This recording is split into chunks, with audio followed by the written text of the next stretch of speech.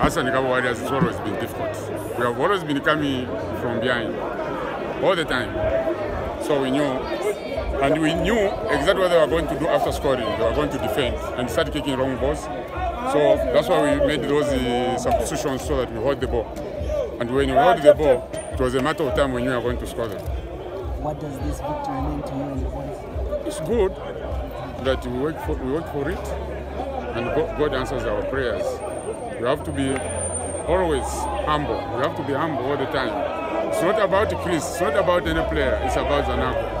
The management, the whole board, and everyone. Which we saw with your team coming from behind twice. What do you think they got it wrong? I mean, they was allowed Kabwe to score?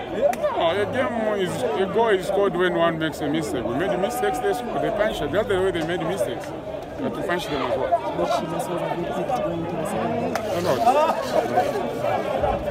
Thank you so much.